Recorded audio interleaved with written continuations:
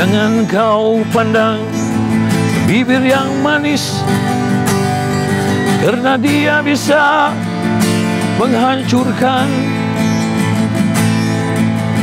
Jangan kau pandang wajah yang indah, karena dia bisa meracunmu. Dengarlah hai teman, dengarkan bersama. Aku menulis bukan karena nama, karena sifat kasih pada sesama insan, dan menyatakan kasih sayangku.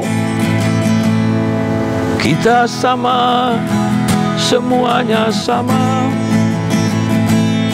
Apa yang ada hanyalah kehidupan. Itu bukan kerana nama. So from that era, your solo era, which particular song resonates quite heavily with you? Actually, is bukan kerana nama. It's not my song, but I'm looking for a song that I know what I want. So I'm quite open to all composer. How young he is, how old it is, how popular he is, but still the song must go into my theme, my concept. So when I listen to that demo, I can feel that, okay, I'm going to do it with string and, the market, the lack of this in the Malay market and local market. I still remember when I got into my friend's car, he opened up the radio station every 45 minutes. Bukan kerana nama. I go to Malaysia, the pasar malam, the night market. Everybody was playing the song. Okay, so that is part of the story lah. Bukan kerana nama. So you've had several stepping stones. Yeah. Right. With each step that you've taken, how much of the past do you bring with you, and how much of the future do you bring into your music? The past is the foundation, and the spirit and the energy and the experience that I've gone through. The past is very, very important, because there is no so-called, you can't get it in a college or in a university. You have to go through yourself, through your experience. And on the other music, I'm very open to listen to all kind of music. I always tell myself, if you don't like this song, this album, or this artist, don't anti. You must respect. This is not my kind. So you open up more. How challenging was it for you? Because you had a band, and then you're solo, you're on your own, you're carrying your own weight. When I go into solo, I know I'm getting, I think people are forgetting the Sweet Charity. But I know that some hardcore Sweet Charity fans show me lots of bad sign when I do concert. Okay, never mind. One day you will love me and you will like me, because you know me, but you don't understand. The best part, I think, when I do Sweet Charity concert, I will never sing my Ramli Sarip song. But my concert, I will do Sweet Charity song, because it's part of me. I love Sweet Charity, I like Sweet Charity, and Sweet Charity is a part of me. Ramli Sarip, like everywhere now, they want to listen to Ramli Sarip, but they want to have a little bit of so-called tidbits. They want a bit of Sweet Charity classic. That is. From the early days when you started, you were kind of a rebel figure, right? In terms of society. Okay. Long hair, Okay. The stories are there, but you're not Good question. Your hair, right? Yeah. And today you are accepted by the establishment. You have been conferred the Dato-ship in Malaysia. Okay. You've just been honored with a lifetime award when you've met the ministers. What do you think you've done differently, or what have you done to bridge this make this big jump? I'm a very peace guy. I'm very always forgive and forget. But at the same time, I have my philosophy, where I think it's not right for me. I'm 40 years old, you ask me how to cut my hair, when to cut my hair, and it's a bit strange. That is where the soul journey, the spiritual side really touched me, where I experienced this very, you see, I got a goosebump here because it's like, okay, when they don't play my song, they throw my album, they give it to anybody. What I know from people inside,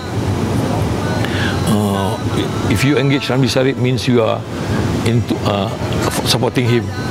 So I know I got kind of like I've been squeezed in a way that it's not, if I'm in that level, I can demonstrate myself, do demonstration, I will do, but it's no good because I know it's make me popular, but I'm gonna waste so many things. So I stay quiet. There's one time where I want to write my own song for some, I know I can't. Nearly about 8 months to 9 months, I cannot write, cannot compose even a simple song. What I have done, a big scene or what, huh? So, and that's something, a soft voice touched me, saying that you should be thankful and don't get angry, and don't don't get rebel with all this. This is a very minor thing, something like that. So I said to myself that I'm saying to God, if I did wrong, if I say something is not right, please forgive me. And it was 1998 where the album Syair Timur come, like, it's not a big thing, but it's a turning point for me, where it was selected to perform at the Womet, and playing at 45 minutes at the main stage for the local is something big. You must have the belief, the passion, responsibility, thankful. Everything must be there. The talent is not enough. You must have the discipline and open up your mind to listen to all kinds of things. Every month I spend about $400 to $500, maybe not much, but still money. All the books talking about it's not any books about music and life. I will try to have some time to read, and I think it's very near to what my lifestyle is, especially when we talk about heavy questions, heavy bands or artists when they do the interviews. What the question and the answer is slightly 80% is what I've gone through. So I learned from there. Yeah. Which books in particular have affected you or influenced you? Oh, recently my daughter presented me on my birthday on the Satana, the Global Tone. It was beautiful books, and I was, but because I'm into colors actually, and of course I read all the Stone, philosophy, Zeppelin, Pink Floyd, yes, because they got different kind of style, different kind of feelings, and different kind of approach. And you must, I'm not really into Pink Floyd during the days, but I try to understand more, and I listen more Pink Floyd now to keep me patient and understand. So you need to have kind of understanding to like the song. Not everybody can just go, oh, because of Pink Floyd, I'm wearing Pink Floyd, you are hip or you are there. No. It's about to understand about the calmness, the artistic value, the psychedelic point of it. Yeah. So who's your audience today? Everybody. Everybody is my audience. Like some places, of course, not in Singapore, but Singapore people are more now, they look up more on me because a bit of, okay, Ramli Sarip is a figure that they can relate to the music scene, to the outside the country.